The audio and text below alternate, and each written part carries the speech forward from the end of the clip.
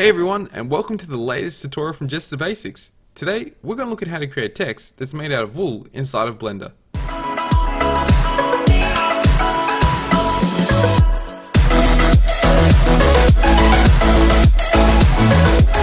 We're going to learn how to do some displacement mapping, remeshing, and use some hair particle systems.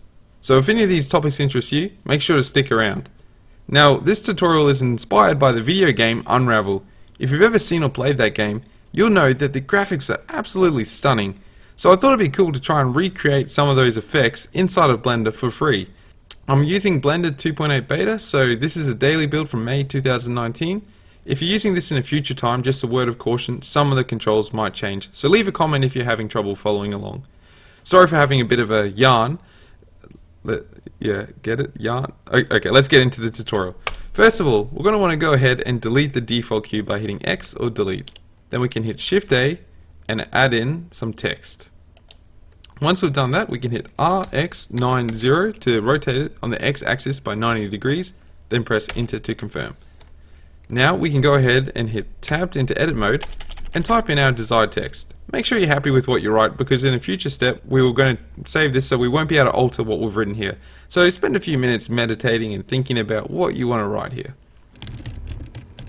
Okay, now that we've got our desired text there ready to go, I'm going to go over here to the object data settings for our text. I call it the font settings, but yeah, it doesn't matter.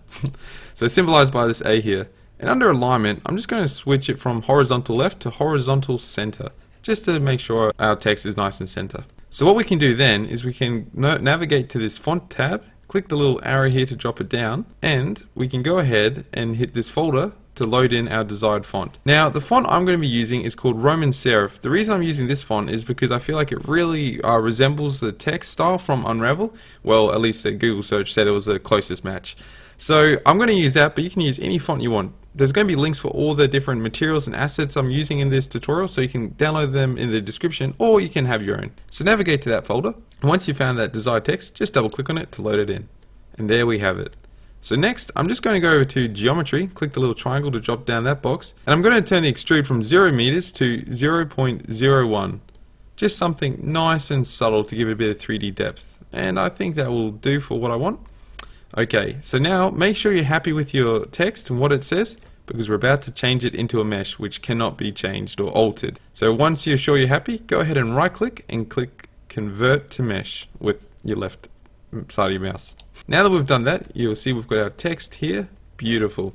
Except if we hit tab to go into edit mode, the geometry is not very beautiful. So the problem we come across here is that if we were to add a displacement map, we'll need to make sure we subdivide, or in other words add a lot more faces to this text. But with our text being, or geometry being so badly subdivided as it is, what would happen is we'd have thousands of faces in these areas here, while only several faces on the larger areas where we need the most displacement happening. That would mean our computer would seriously lag and our final render would not look good. So there's a simple way to fix this. If we go ahead, hit tab, get out of edit mode, and just navigate to the modifiers tab, we might switch to wireframe mode up here so we can see what we're doing exactly. And I'm going to add a modifier that's under generate, and just down a bit, it's called remesh. So if we click on that, you'll notice our text looks fantastic. Beautiful geometry and ready to go. Thanks for watching. Joking. What we're actually going to do is we're going to want to click this remove disconnected pieces, and we're going to click it so we can uncheck that box. So now we can affect all of our text, and under octree depth we're going to turn that up from 4 to something like 10. Now you'll see our geometry has been remodified to be completely made out of even little cubes, and that's going to work really well for what we want. So I'm just going to go ahead and hit apply and then switch back to solid mode. So now we have optimized geometry that's going to be perfect for displacing. So what we might do while we've got this here, we might hit tab, make sure everything's selected by pressing the A key, and then hit U and select Smart UV Project to unwrap or project our object shape onto a 2D plane so that we can apply a texture and tell the computer where the texture should be applied on the object. That probably sounded really confusing. I'm sorry. Just hit OK.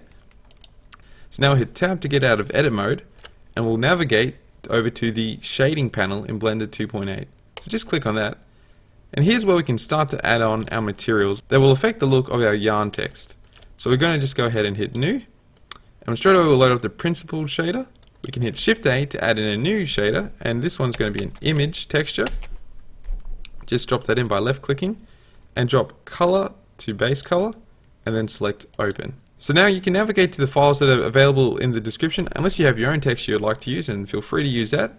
But for the first texture of these 4 yarn textures that I've created using an awesome software that's free called Materialize, if you want to check it out, it's going to be yarn_002_color. So just double click on that to load it in, and you'll see we have it applied to our text. So it's looking good. Let's go ahead and left click to select this image texture and hit Shift D to duplicate and just drop it beneath. Now we can navigate to that folder to open a new image, and this time we're going to select the roughness. So what we can do is we can then drop this from color to roughness, and just make sure under color space we've got it switch from sRGB to non-color, because we don't want this to affect the color of our object. Now that we've done that, we can go ahead and hit Shift D on that image texture and load in another image texture, and this one will be our normal map. So if we double click on that, we can just go ahead and drag color to normal, and make sure our color space is swept from sRGB to non-color. Now it's not really having the desired effect because we also need to hit Shift A and add in a normal map in between these 2 nodes. So just drop that in the middle, and there we go. Our normal map is working just how we want it to, but our roughness map isn't. What we might need to do for our roughness map is just go ahead and hit Shift A and drop in an invert node in between those 2 nodes. There we go, that's looking good. So now what we're going to want to do is we might go over to the UV editing page just so we can resize the wool or the size of this texture on our object. What I'm going to do is I'm just going to hit A in this panel to select everything, and I'm going to hit S and just scale it up until one of the letters is something like the size of the square or pretty close to. It doesn't have to be perfect. I love hearing that when I'm watching a tutorial, because I don't think anything I've ever done is anywhere close to that. So that's really humble, isn't it? So now that we've sized that up, we can go back to maybe the shading tab, just have a look at all our text, make sure everything's sitting the way we want on the texture, and it all seems to be sitting pretty nicely for what I want. So we can navigate to the modifier section, and this is where we're going to go ahead and give it the real wool kind of look, because at the moment it looks just like text with a picture of wool on it. So under modifiers, we're going to add another modifier under deform, and this one's the displace modifier. Now straight away you'll see it's really deformed our text. So what we're going to do, we'll hit new texture and we'll turn the strength from 1 to maybe just 0.04 to start off. Okay, that's not too bad. We'll just set the texture coordinates from local to UV, and now we'll navigate to the textures column and we'll open a new texture, and this texture is going to be our displacement map, the last texture in our set of 4.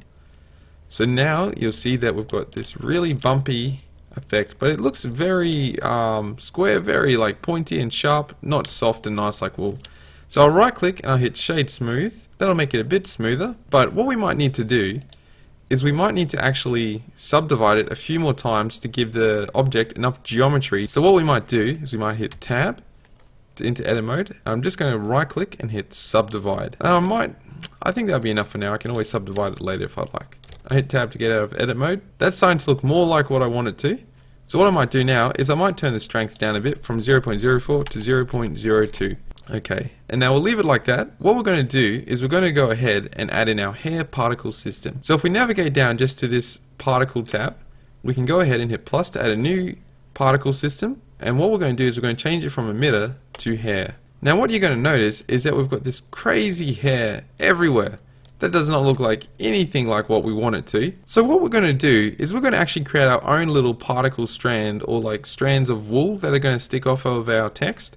So I'll just turn this off here for a minute so we don't have to worry about seeing that while we work.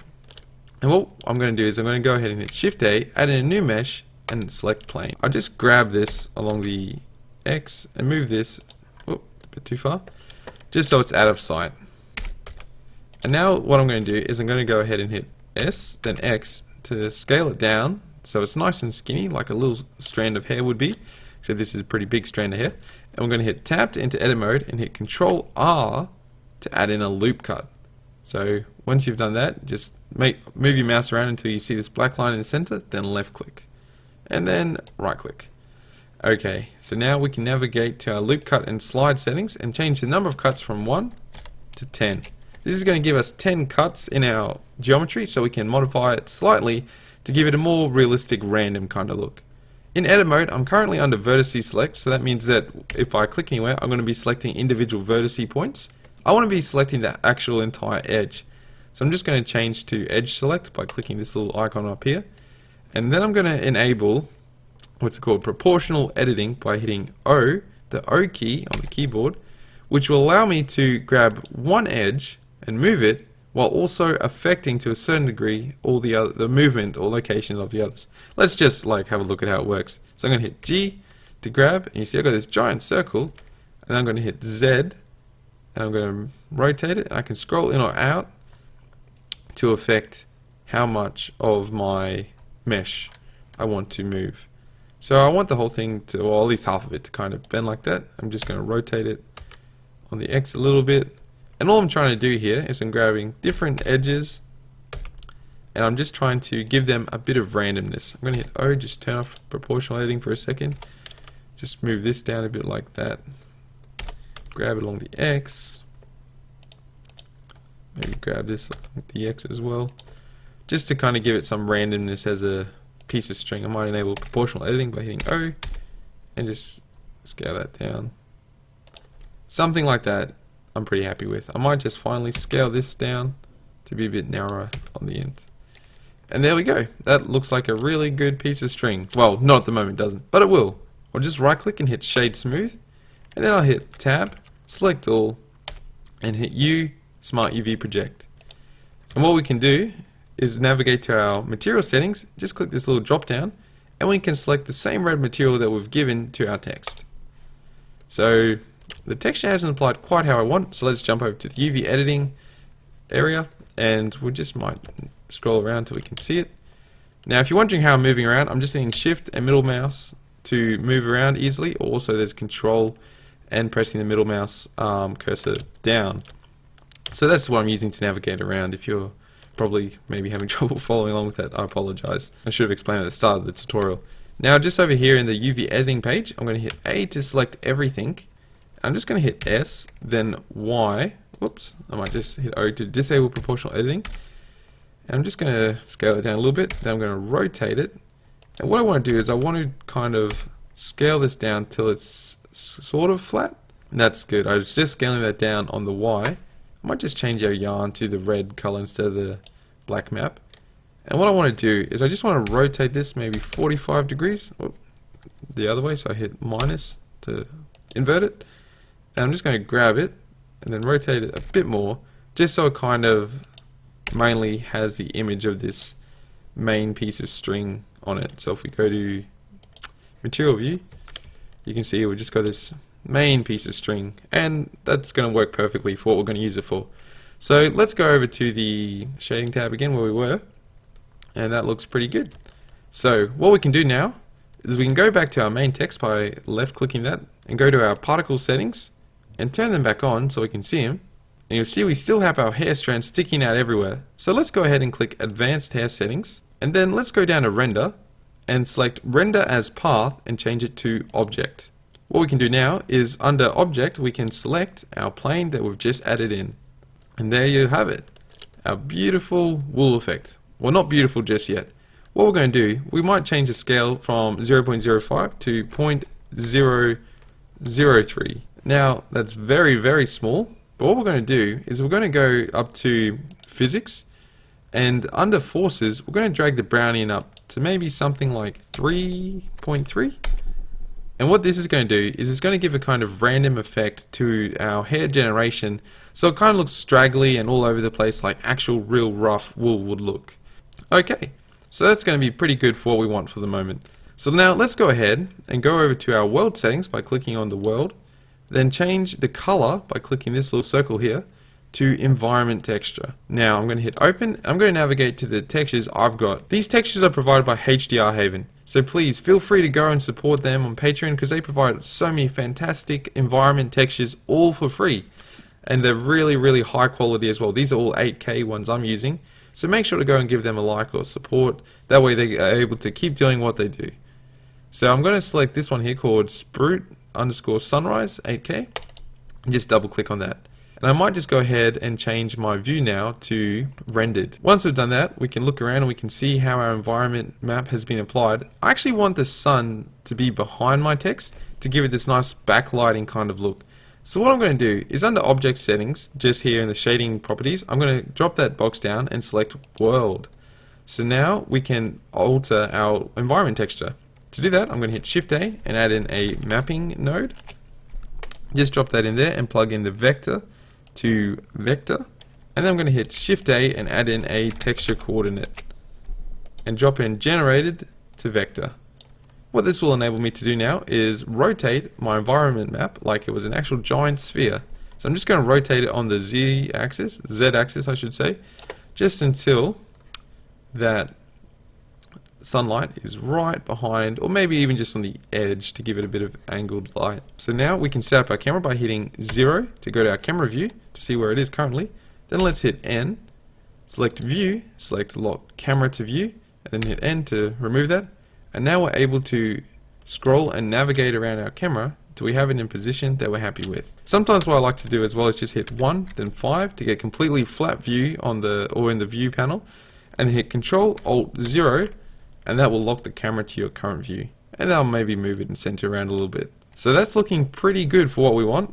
Our final step now is to go to render settings, and I'm going to change the render engine from Eevee to cycles. I'm going to change my device from CPU to GPU because that has a bit more punch to it. And now what we can do is under our hair settings or our particle settings, I'm going to turn the number up from 1000 to 10,000.